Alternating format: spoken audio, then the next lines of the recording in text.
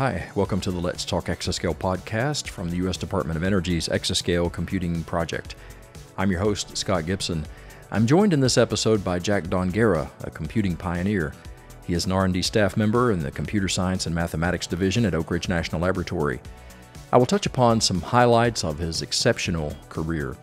Jack was recently elected to the National Academy of Sciences, or NAS, for his distinguished and continuing achievement in original research. In 2022, he received the ACM Turing Award from the Association for Computing Machinery. That honor recognized his innovative contributions to numerical algorithms and libraries that enabled high-performance computational software to keep pace with exceptional hardware improvements for over 4 decades. Jack is Professor Emeritus at the University of Tennessee, Knoxville, where he recently retired as Founding Director of UT's Innovative Computing Laboratory, or ICL, and ECP collaborator. Along with his roles at ORNL and UT, he has served as a Turing Fellow at the University of Manchester in the United Kingdom since 2007. He earned a bachelor's degree in mathematics from Chicago State University, a master's in computer science from the Illinois Institute of Technology, and a doctorate in applied mathematics from the University of New Mexico. Jack is a fellow of the ACM, the Institute of Electrical and Electronics Engineers, the Society of Industrial and Applied Mathematics, the American Association for the Advancement of Science, the International Supercomputing Conference, and the International Engineering and Technology Institute. Additionally, he has garnered multiple honors from those organizations. He is also a member of the National Academy of Engineering and a foreign member of the British Royal Society. So first of all, thanks for joining me, Jack. Thanks for being on the program. The end of the Exascale Computing Project is in sight, with the technical work wrapping up in December of this year. So this has been quite a journey. ECP teams have developed a software ecosystem for Exascale. They've provided scientists with versatile tools. Will you share your perspective on how the project has progressed over its lifetime? And please, what you've observed from the vantage point afforded by the participation of the Innovative Computing Laboratory at the University of Tennessee. Sure. Let me first thanks for having the opportunity to be on the show here. Let me just say that the end of Exascale is really both a success and a huge risk. The project has delivered great capabilities to the Department of Energy, both in terms of human and technical accomplishments. But now, however, the DOE is highly vulnerable in some sense to losing the knowledge and skill of this trained staff as future funding is unclear. So ECP is ending, and there's no follow-on project. No follow-on to allow roughly 1,000 people have been engaged in ECP. And it's really been a terrific project from the standpoint of getting together with application people, people designing algorithms, and software people working together on this common vision of working towards Exascale, and hardware vendors have been involved in that as well. So today, without funding, those 1,000 people are really uncertain about their future, and that uncertainty generates great anxiety among lab staff. When I talk to people at the labs, I sense that anxiety. In particular, junior researchers who really have started almost their career based on this project, which has been going 7 years. And we don't have a follow-on project at the scale that would be able to use their talents. So, in some sense, we've not really accomplished the end of this project in a very satisfying way. The project is ending. We've delivered Exascale machines. We have applications running on at least one of those machines today and showing very impressive results. But the follow-on isn't there. In 2022, the DOE, under the Advanced Scientific Computer Organization, put together a set of workshops that were supposed to address AI for science, energy, and security. And those were well attended. Reports were written that discussed the challenges and how to overcome some of them. And then I guess what happened next was COVID happened. So the pandemic happened, that slowed everything down. And things really didn't get as much traction as they probably should have. And in some sense, we haven't recovered from that. There's great effort going on behind the scenes, I think. Many colleagues are trying to work with DOE and Congress to put together a plan. I know Rick Stevens is to put together a plan for AI, for science, energy, and security. But that's something that's going to take time before funds can be appropriated and the program actually put together. So the unfortunate part is the Exascale computing program is about to end, and there's no follow-on project at the scale that would be able to engage those people. So that's really the crisis, I would say. There's like, I think there are 800 people at the labs, another 200 people at universities who have been devoted to putting together the ECP program, and that's about to end with I guess we have about six months left in the program before that thing hits the wall. And with the uncertainty there, and with many other opportunities for people with the talents that the Exascale computing program put together, I'm sure they would find jobs in other areas. Unfortunately, find jobs in other areas. The cloud vendors are seeking this kind of talent, I think, to move them forward. So it's been a great success. On one hand, it's been very challenging. We always like challenging problems. I think we've come and put in place solutions for many of the issues that we had, and we see great promise for the future in terms of using those exascale machines and the applications. The unfortunate part is that we don't have a way to retain the talent, the cadre of scientists who are well educated and well trained, who can continue on with the program itself. You've said that pursuing exascale computing capability is all about pushing back the boundaries of science to understand things that we could not before. In what ways do you believe ECP has put the right sophisticated tools in place to reach that objective? Well, one of the nice things about working on this project is that adequate funding was there to develop applications and software. So we could always use more, but in this case here, there was a substantial amount of funding put in place to target 21 applications. The whole point of the ECP project is about the science, and those 21 applications were identified, and they're all energy related. Wind energy, dealing with carbon capture, dealing with nuclear energy. Proton science, chemistry, QCD, astrophysics, and the list goes on. And those 21 applications are the things that those exascale computers were put in place to help meet the challenges of those applications and push back the boundaries of those of science in some sense for those applications. So part of the money went for the applications. Another sizable amount of money went for the algorithms and software. So the software stack for ECP has, I think, 84 projects in it, and they cover, a whole range of things, from some core things that are needed to run on those exascale machines, to compiler support, to tools and technologies, to developing this software development stack that's been put in place.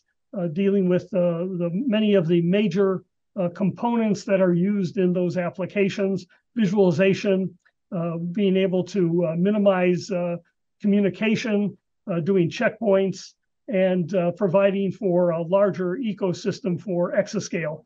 So those 84 projects, are being worked on. They're coming to conclusion. They're being worked on at the labs and the universities, trying to, again, meet the challenge of developing components that will run at a reasonable rate at scale on those exascale machines. And, it's been really a pleasure working with colleagues in different areas, helping to put together those tools. From my group in Tennessee, we're working on 6 components of that software stack.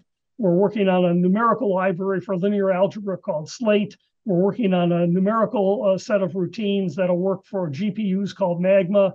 We're working on some iterative solvers in a project called Ginkgo. We're working on some performance tools called PAPI.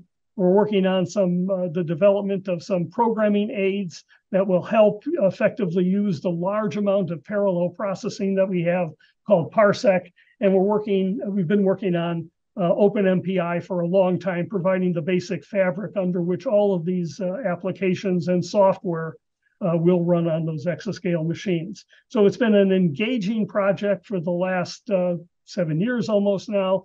It's been a project that I think has developed many very worthwhile components. It's been very rewarding from the standpoint of the application scientists and the software developers having adequate resources to really invest in that, and then seeing those tools be used or picked up in applications and driving those applications to getting much higher levels of performance than we had in the previous generation of machines. So it's been a very engaging project. It's almost something that I would consider a highlight, in my career, working with the DOE, putting together software, putting them in place so that the applications can effectively use them. That's saying a lot, a highlight from your career. Has the Department of Energy ever done anything like ECP before? To my knowledge, they haven't. Yeah, this is really something, a first in some sense. They've done things, of course, at a lower, smaller level, but this is the first at such a broad level. Basically, the whole ECI project, the Exascale Computing Initiative, was to develop these 3 exascale machines and then put in place the applications, the algorithms, and the software. So the ECP part of that is the $1.8 billion that was devoted to those areas. The whole project, ECI, was about $4 billion over the 7 years, and that engaged and that was purchasing the hardware or putting in place the hardware that can be used to solve those very challenging science projects. So this is the first time that I've in my career where I've been engaged in a project which had 1,000 people working on it for that one goal of developing tools and applications for those science problems, putting in place the hardware that can effectively deal with it, and putting in place a whole software stack that can be used across those applications. So it really is a great project. It was a great project. It is a great project. There's many accomplishments, and the unfortunate part is there's nothing to follow on. Yeah. Well, you mentioned science being the focus of this work. That's what it's all about.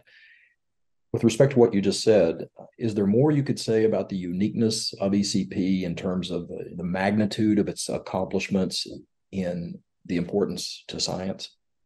Well, again, this is getting 1,000 people on the same page, working with a common goal of developing those applications and putting in place the infrastructure that's needed to have those things run on these, very sophisticated set of hardware that's being deployed is really a great vision to watch.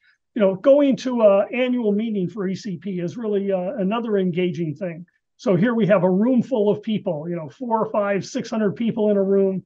We're talking about the applications, the hardware, the software, the issues involved in getting everything to work correctly was really a very energizing experience for myself and for the team at Tennessee who are working on these various software components. So it's something that I would say, we haven't experienced from the standpoint of developing high performance computing technologies. we haven't experienced something like this before at this level.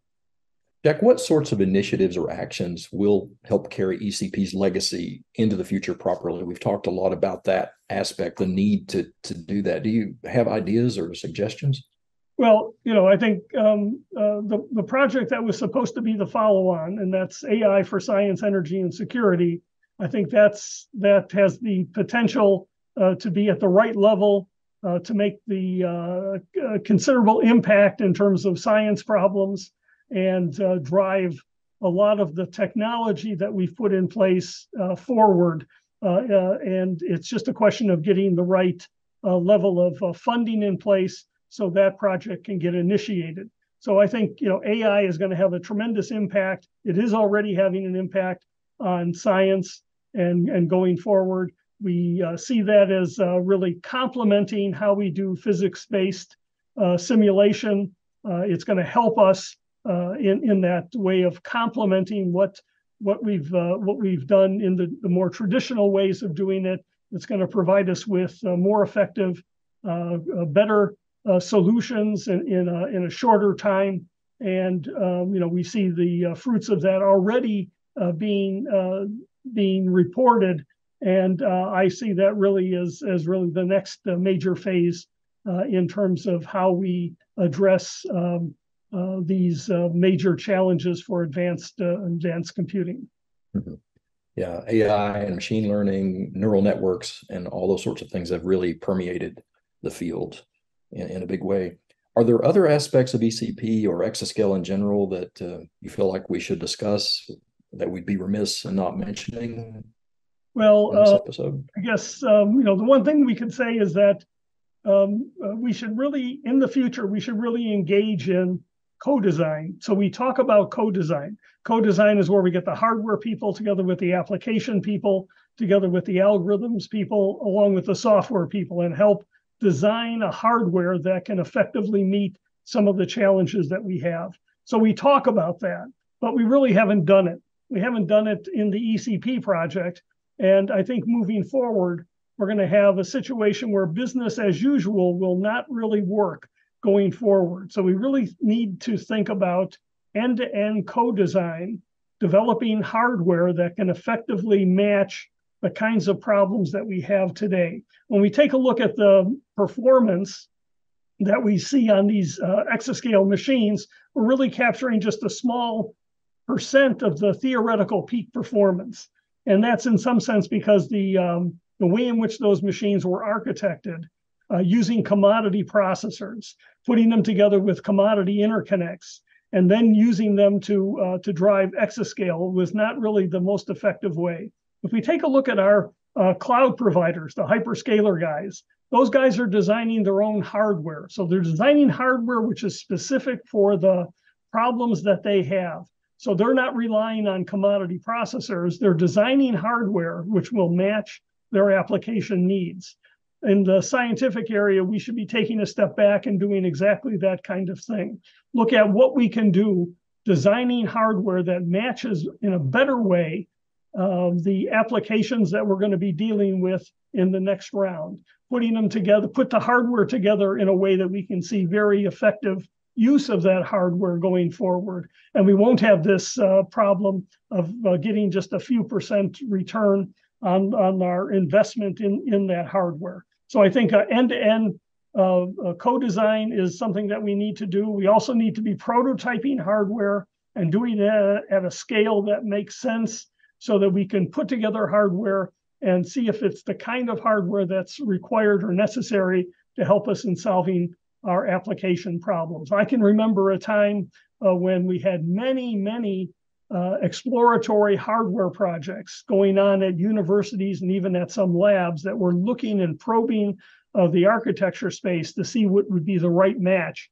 And I think we need to go back and do some of that. Today we have the ability to design chiplets that could be used to solve certain aspects of our application problems. We should be looking at that and trying to understand how we can effectively use that kind of technology in building the next high performance machines.